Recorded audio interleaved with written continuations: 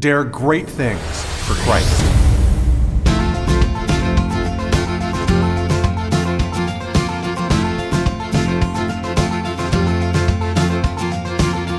Christ calls us to dare great things. In the marketplace, as well as in the mission field, there has never been a time like the present for the spirit of the Catholic entrepreneur. Now is the time for men and women of great courage and great vision to engage our church and our culture. Now is the time to dare great things.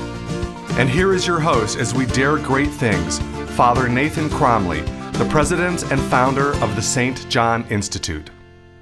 I'd like to tell you of St. Margaret Clitherow, the patron saint of Catholic businesswomen and entrepreneurs.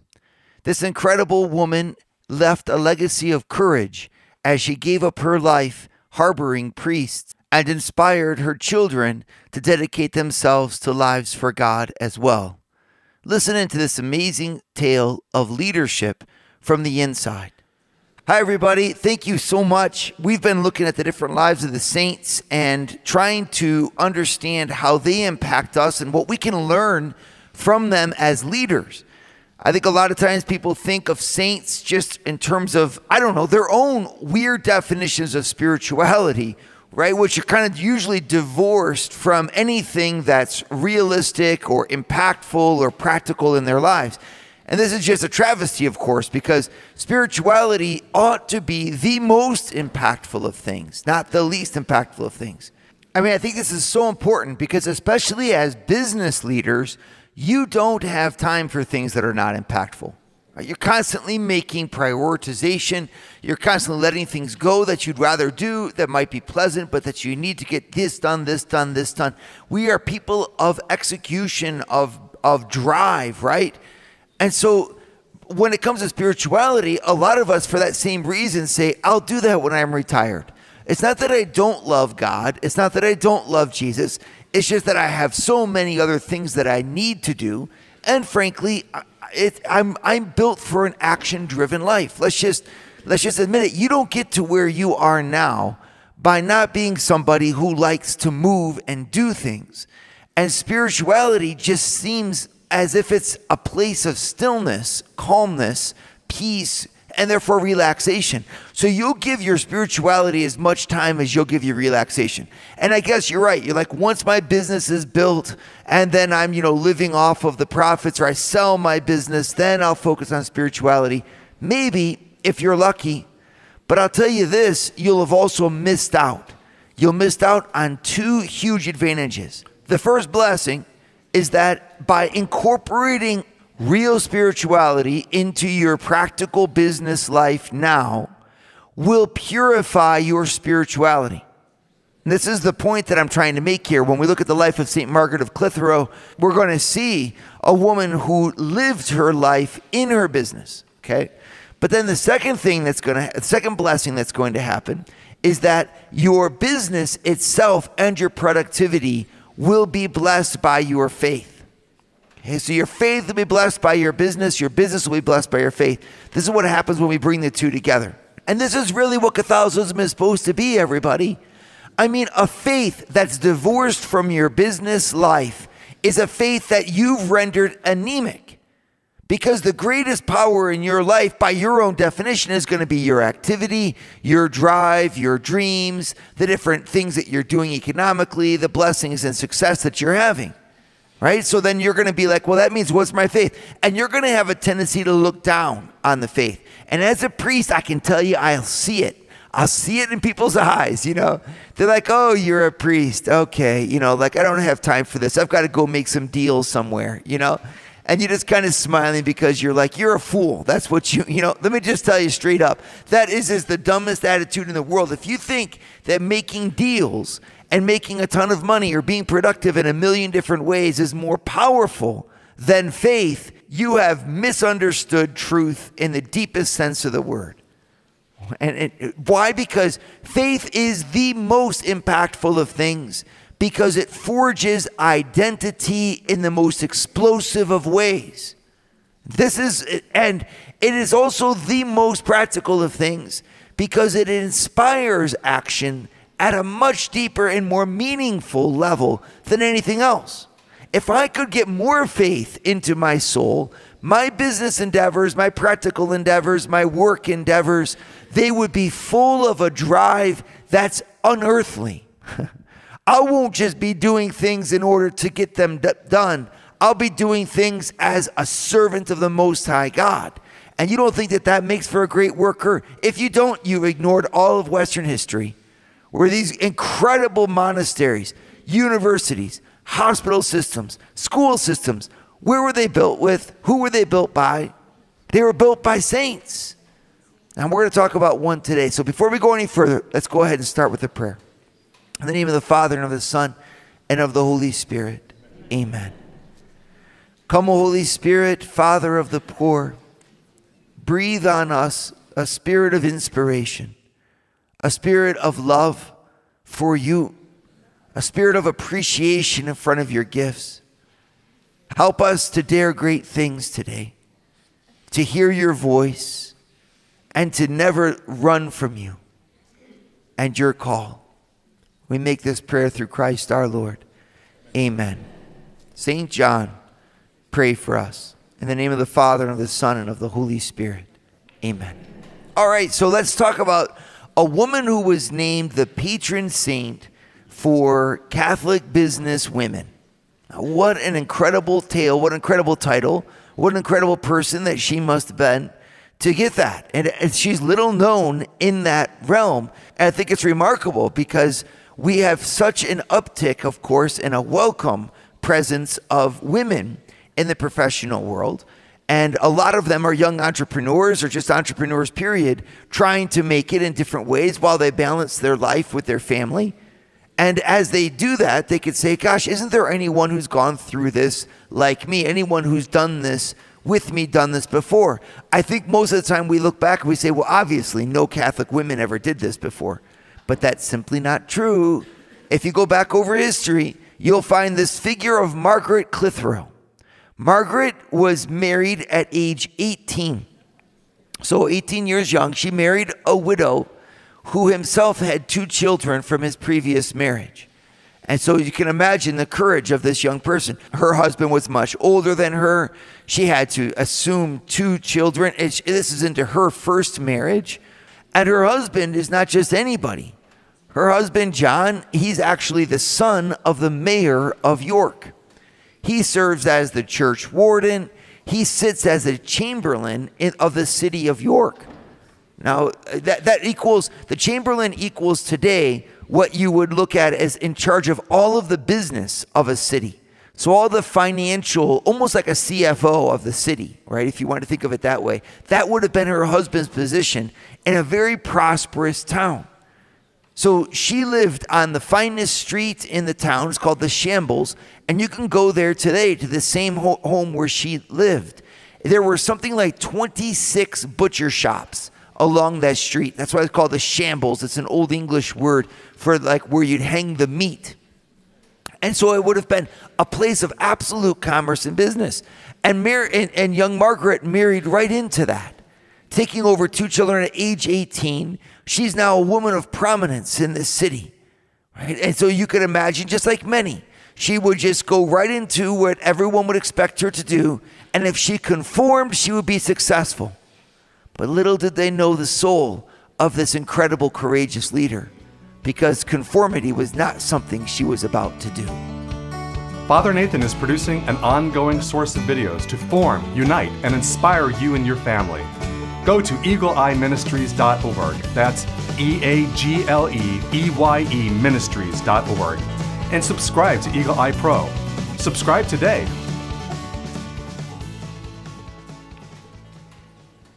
You know, it's hard to imagine life in 1560, right? In England, we're so far removed from where we are today.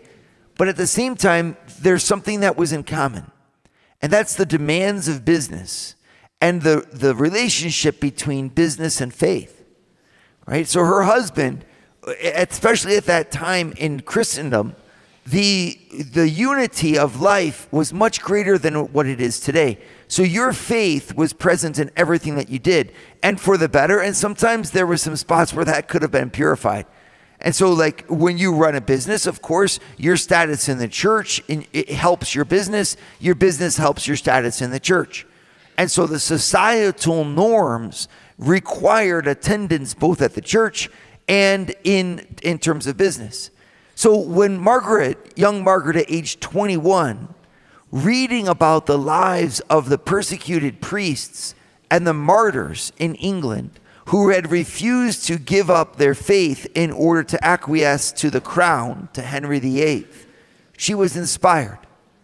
She was inspired. She used to go at night, true story, to the place where they would execute the priests in York, and she would kneel quietly there at night in prayer. Some would say praying that one day she would be a martyr. Who knows what she was actually praying for, but she was reverencing that spot of martyrdom. Now remember who this was.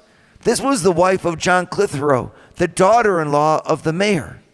Right? This is, you don't do this. It's the chamberlain of the city, in a city that required conformity to the crown for its very existence. Right? The economy of York, all of that meat that was being sold there, etc., the commerce of that city. Well, this is the city, the jewel of the crown in the north, right? Pushing up into Scotland. This is not a place where rebellion from the crown would be well rewarded. You know, this is if you look at the history of where she was, you know, the economy depended on you being there at every aspect, united. You're not in London. You've got, you know, the different cultures to the north.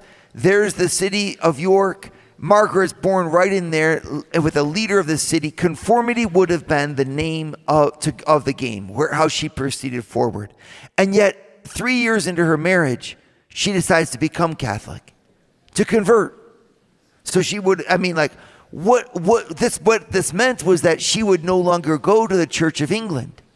So she would therefore incur a crime called recusancy, where she would be absent from church, recusant, especially if she would do it on purpose or deliberately refrain from going to church. It was actually criminal. And so her husband, who's one of the most prosperous men in the town, right, and the church warden himself, has his own wife who's not going. So after that becomes, you know, the crime goes increasingly difficult, right? The state imposes higher and higher fines. Her husband is literally paying fines for his wife to not go to church, right, with him. Why? Because she's secretly at night going off and, you know, reverencing the ground where Catholic priests are being killed. So you could say, well, that's just fine if you're a Catholic, right? If you're not a Catholic, you're looking at this saying like, well, this woman is crazy, right? At the same time, the reason she's the patron saint for the Catholic businesswoman is because she labored with her husband to the degree that was acceptable, of course, there in the business. She was helping him with his business. She was running the business side by side. So when you picture who this was not a woman whose spirituality was somehow in the clouds while, you know, her business was floundering, or who was removing herself from the exigencies of real life, you know, in order to meet Christ somewhere, you know, in the wilds. No.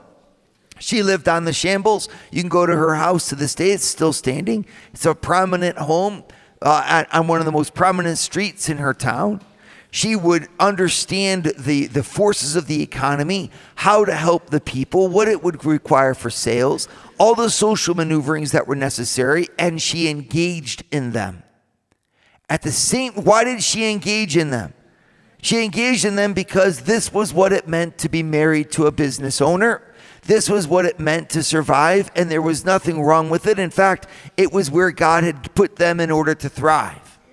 It's really amazing. And so she did. And in that labor, she found holiness. While she was giving birth to children, she actually gave birth to 2 children before, you know, she was finally arrested for not going to church. She actually went to jail. She went to the Tower of York 3 times, right, for a series of months. Once from November to February. That must have been fun. The Tower of York from November to February. Can you imagine that? Then she went again from October to April. And then finally from March all the way through January, 3 different times being imprisoned. Why? For her Catholic faith, for not going to church. And she built in her home a place for priests to hide. Right? And then another one in her neighbor's house, and another one in a second home that the family had. So she was using the prosperity in order to encourage the priests to hide away, say mass, and do their ministry for the salvation of souls. So this was obviously, at the same time, a big break from what was required of her socially.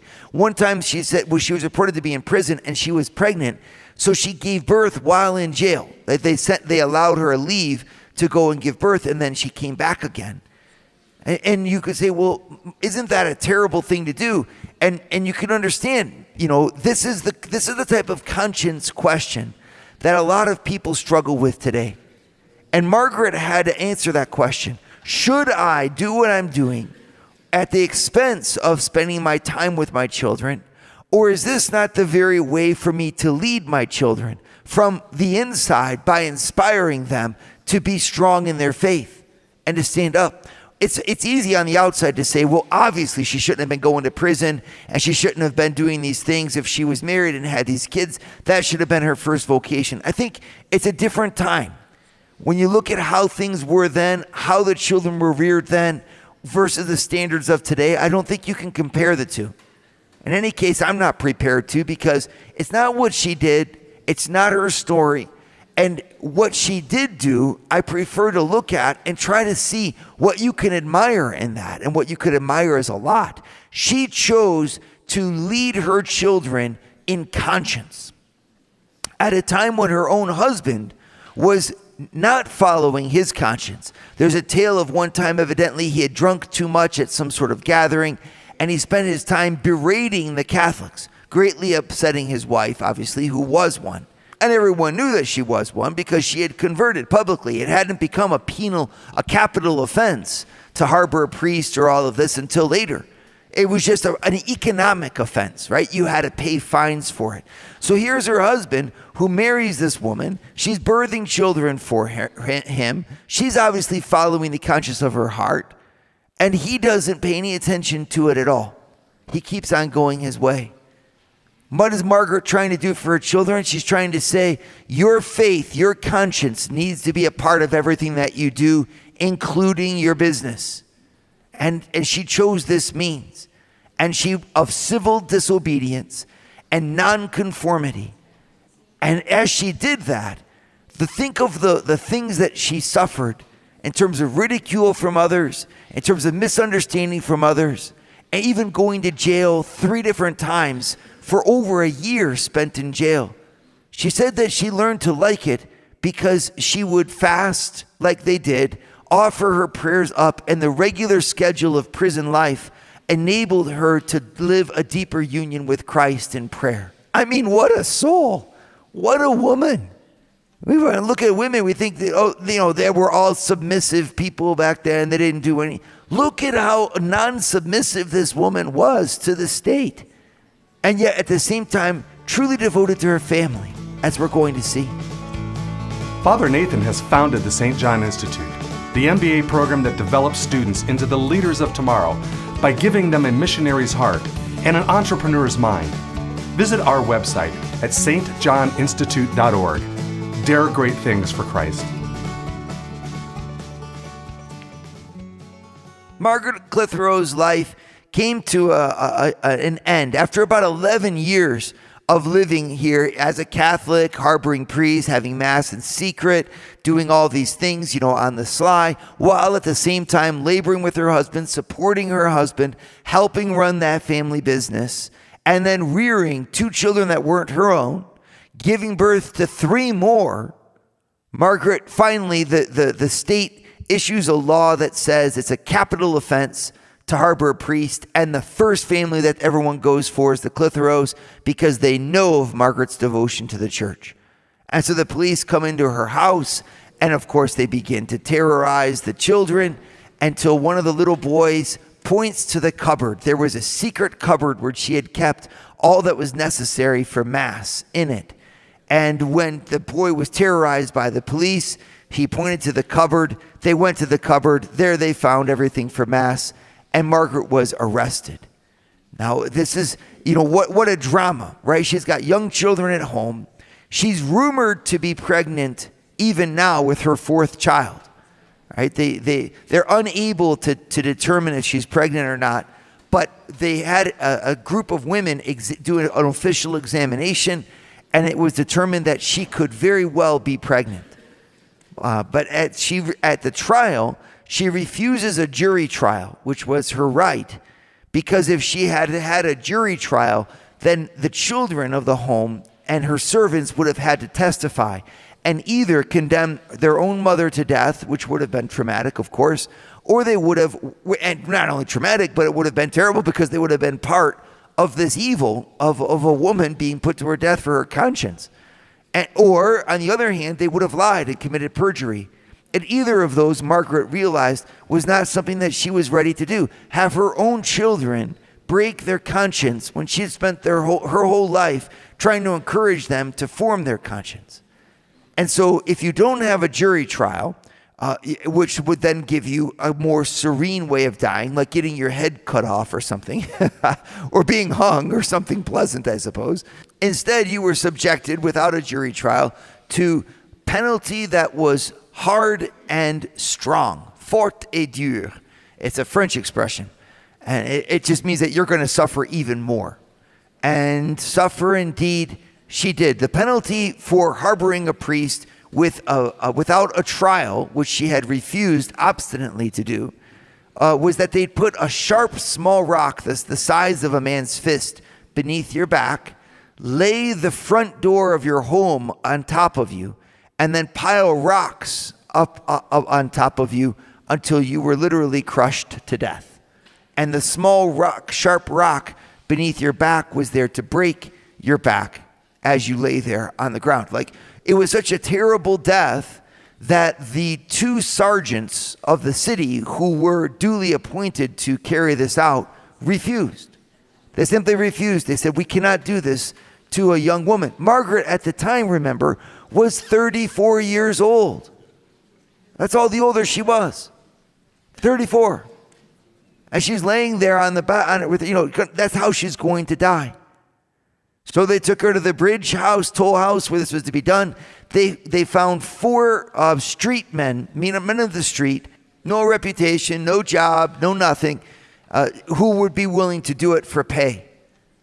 And as they piled rocks on top of this young woman, who may have very well been pregnant, and had refused to testify or have testimony against her by her own family to save their souls, as she gave her life up in defense of her conscience and her religion and her desire to see Catholic priests be saved and do their mission. This wife of this wealthy and prosperous business, who had also labored there and knew the importance thereof. Before she died, in an incredible gesture, the night before she died, she sent her shoes and her stockings to her one daughter, Anne, with the message that she expected Anne to follow in her mother's footsteps. Isn't that an eloquent symbol? Your stockings and your shoes to your daughter, telling her, follow in your mother's footsteps.